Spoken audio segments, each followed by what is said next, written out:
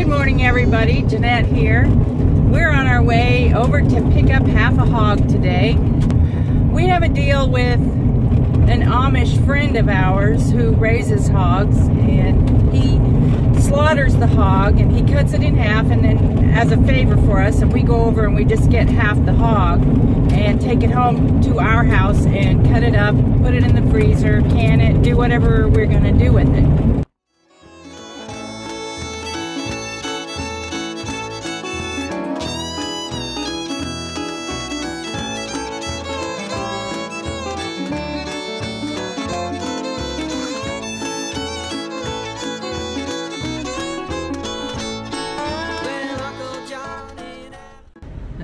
So we had to stop by the pharmacy, and I just happened to think if we were at the window, and if somebody in there who was helping me knew I had half a pig in the back of my van, they'd probably freak out. We backed the van up here to the patio, and we've got to fight the dog off and get the pig carried into the house.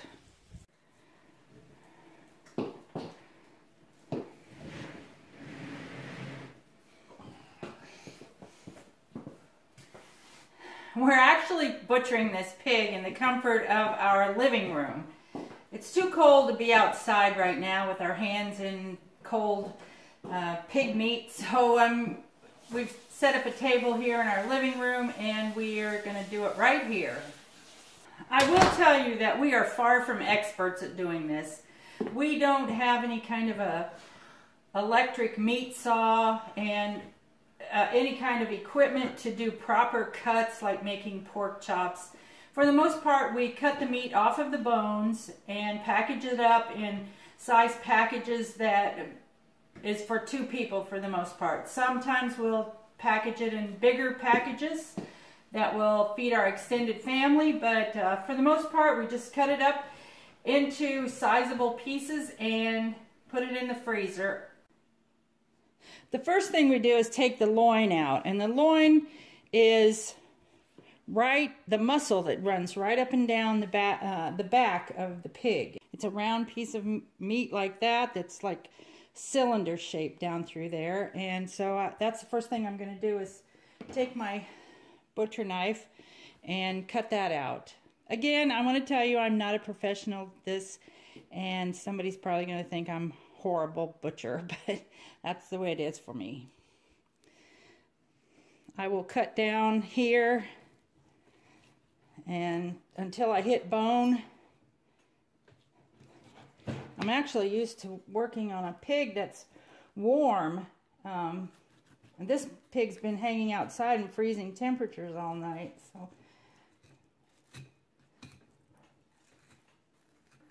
cut down along where the ribs are toward the backbone. Try to release that loin down through there. First thing I'll do is take this back leg off of here.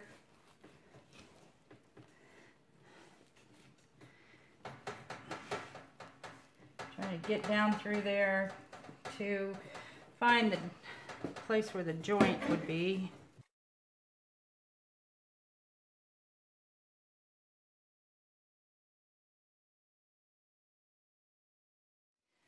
I've located the hip joint down in here, so I'm trying to cut it apart. I finally got the ham joint cut off of the main body here. But next I'm going to go working on the loin. And there's one that runs on each side of the spine.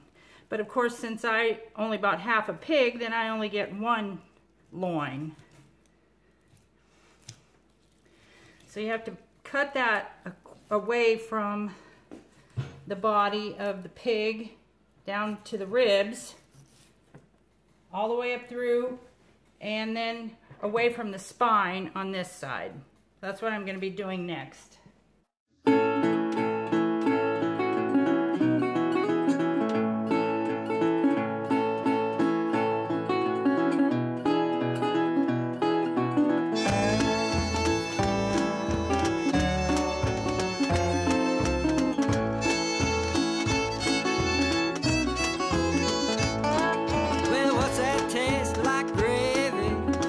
said, what do you want to do?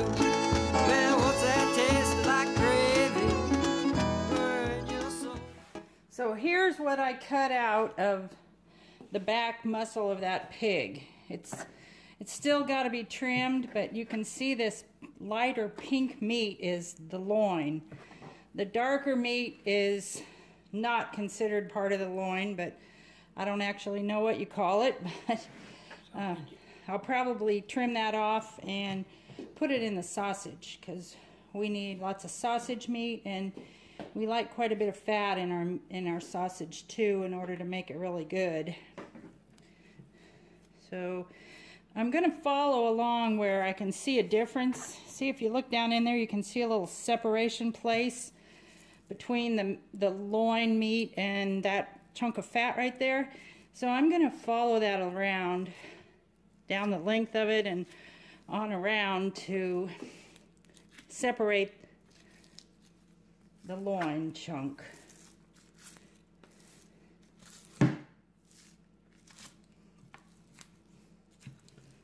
See how that's coming out of there?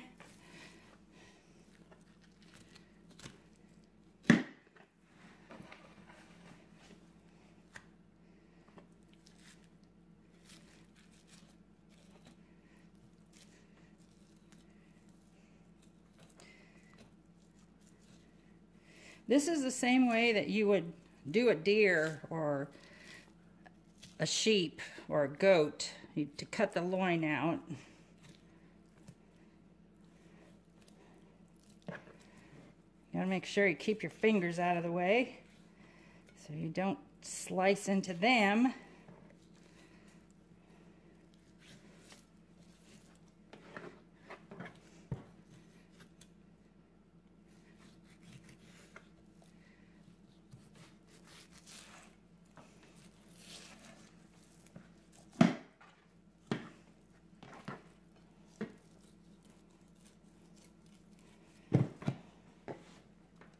Okay, so there's my loin. I'm going to probably cut it up into pieces about like that for the two of us.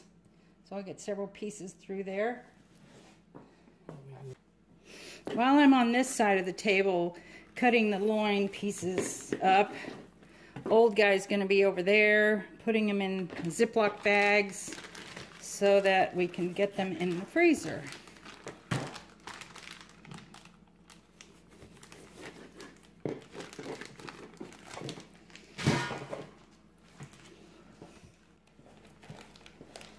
Next, I'm going to start cutting on this ham.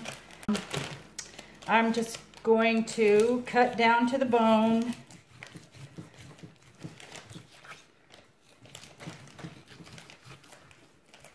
Around the bone, I guess, because I kind of missed the bone. And then start cutting off chunks.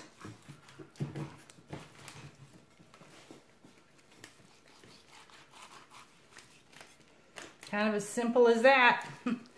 It's we're not fancy around here, but that meat's going to taste as good as any meat that was done in a fancy way.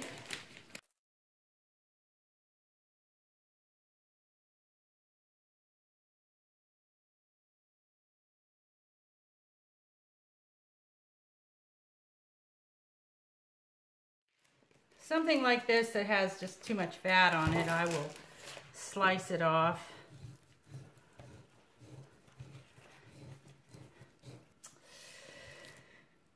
I did a 3-part video once of rendering lard over an open fire. And this is how I got the fat that I rendered down, is trimming like this. And then I stored it in the freezer till I was ready to do the rendering of the lard.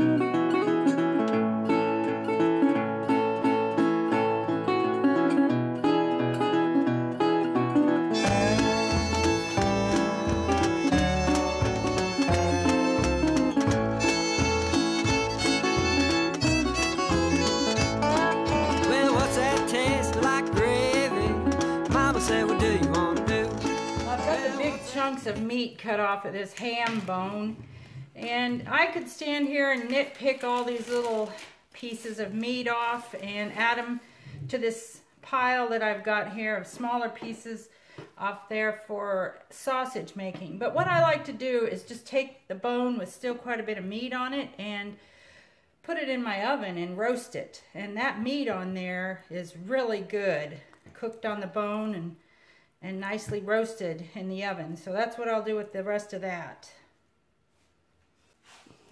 This piece right here is the upper part of the ham and the back end of the loin. You can see this lighter color here. This is still part of the loin, but I'm going to just take this one piece and cut it up into a couple different pieces and not try to separate the loin out of it. It's all good meat and it'll all be good cooked into a roast or chopped up for soup or whatever it is we choose to do with it.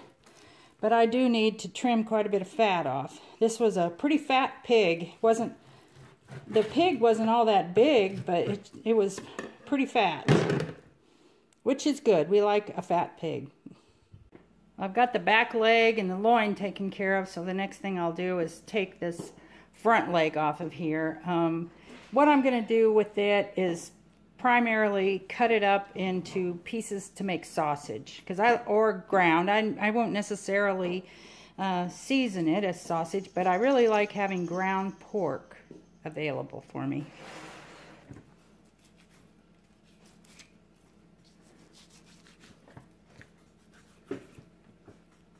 And go up around, see if I can locate the shoulder blade, because I've got to go around that. Get this thing off of here.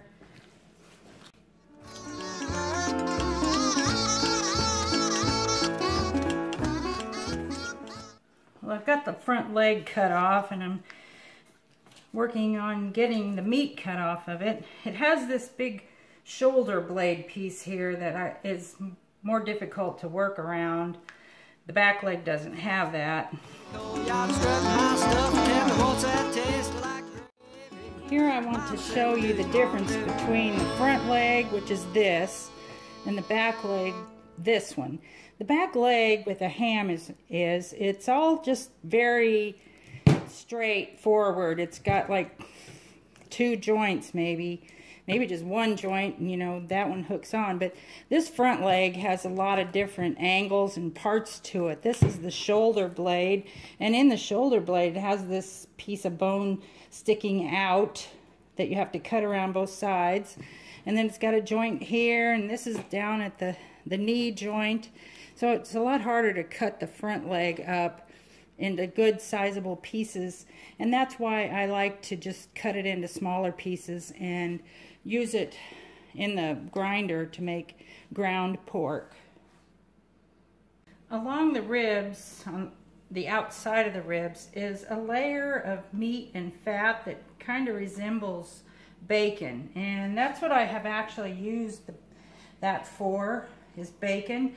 You can prepare it with it's called Morton's Tender Quick, and it just acts like bacon. So that's what I'm going to take off next, is this outer layer of meat and fat that looks like bacon from the ribs underneath. I've separated that meat from the ribs. Down here is the ribs. You can see the outline of the ribs there, and I'm just working through and cutting this meat off as I go out toward the belly of the hog.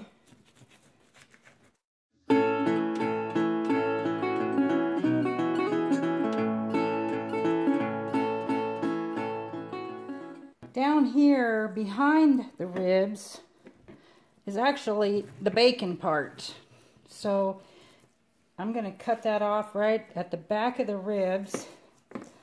It's still attached to the rib meat, but I'm going to cut that off, and I'm going to treat all of this as if it was all belly meat or bacon meat. I'm going to turn it all into bacon.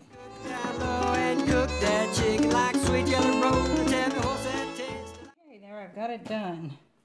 Well, I forgot actually about the tenderloin. This is the tenderloin underneath. It's on the inside of the body cavity, right by the ribs. So I'll have to take that out there. Some people think that's the best part. And this fat right along here, I believe, is called leaf fat. L-E-A-F, leaf. It's just pure fat, no meat, particles involved with that. This is the neck section here. This is the ribs right here. And then up here is the neck. And there's still a lot of good meat on the neck. So I work at getting that off of there and put that in with the sausage meat.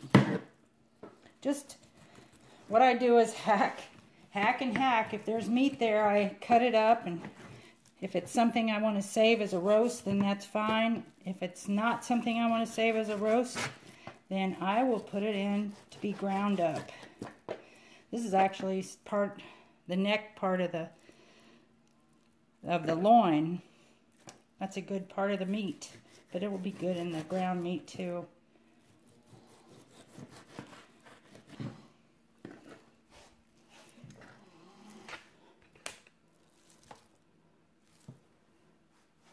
We've got one of these big bowls full of meat that I've cut up into size that will fit into the grinder. At this point today, we are going to just put those in gallon Ziploc bags because I want to grind them at a separate time. I want to do a video about them, and I want to get some casings for stuffing the sausage into, and I need to go to the store and buy some of them.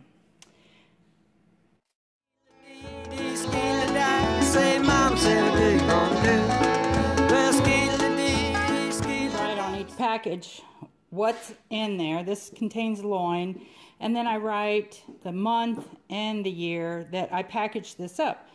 When I was young and used to butcher something or put something in my freezer, I thought it wasn't important to put the year on, but as I grew older, I realized that it is important because you find a package in there that maybe doesn't even have anything on there, and you wonder, when was this done, how old is it, or anything. It's just a little safety measure to put the month and the year. No question then. Well, I'm down to the ribs here, and I've got this big backbone area here that needs to be taken off, and then like the breastbone area here that needs to be taken off. What I'm going to use is this meat cleaver and hopefully hack it off in an appropriate kind of way.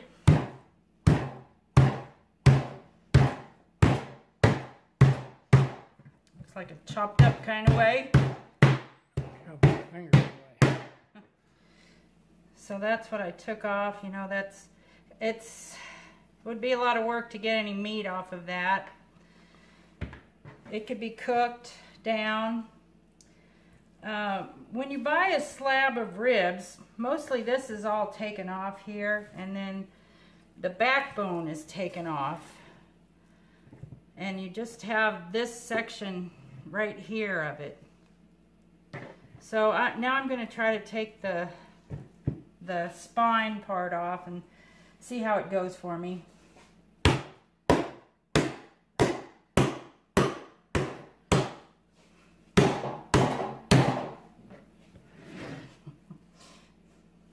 Turn around this way.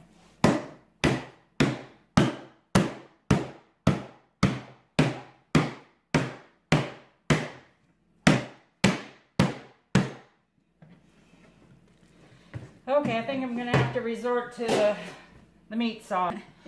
If I was in a butcher shop, they would have a band saw that would just zip this right off. But since I don't have that, I have to do it the best way I can, and I'll tell you what, it's not easy. I haven't found an easy way yet to get this chunk of bone off of the ribs. We've got a meat saw here that is decent. It's kind of hard to work with, but especially when you're trying to work with slippery meat. But I didn't have much luck with the meat cleaver, so now I'll work on this for a while. There's that dreaded chunk of spine that I wanted to get off these ribs, and we finally did it. The best way we'd found to do it was to use the meat saw. The meat saw and two people working at it one holding and one cutting. It seemed like it was the best way to get those things cut apart. So here's the belly and rib meat. It looks kind of like there are ribs in there, but it's only the meat cut off of the ribs.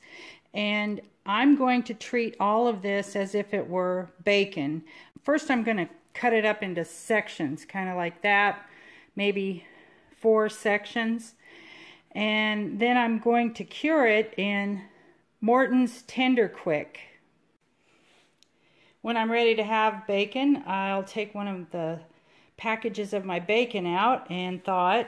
And while it's still a little bit frozen, I will slice it. I slice it so I'm cutting across the grain so that my bacon can be tender and I can eat it. If you cut it with the grain, it's all stringy and tough. So when you slice your bacon, make sure that you cut it across the grain. I get this at my local Amish bulk food store. That's the best place I can find to get it. And the way I do it is I'll mix it in water and keep them in a 5-gallon bucket where it's cold for several days. And then I take it out, wash it off, and freeze it. I had almost 4 cups of Tender Quick, and so I'm dissolving that in 1 gallon of water. What's recommended is 1 part Tender Quick to 4 parts water. So I needed 16 cups of water for my 4 cups of Tender Quick, which is 1 gallon. So then I'm going to maybe start with the biggest piece and lay it down in there.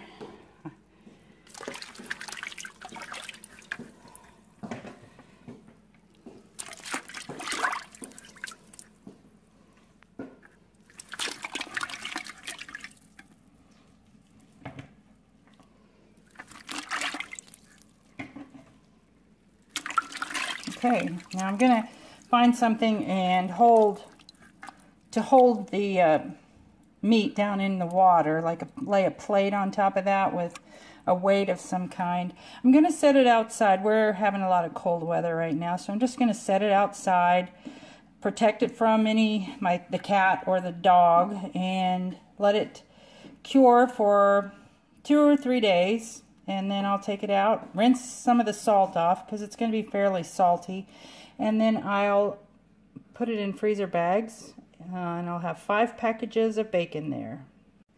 Okay, I pushed a plate down there in the water, and I think that that's going to keep it all submerged, but I am going to put a lid on top of this bucket. Well, that wraps it up, except for the cleanup. It's not too big of a mess, but it's always a little bit of a greasy mess to try to clean up. So thanks for joining us on our latest adventure. We'll see you next time. Bye.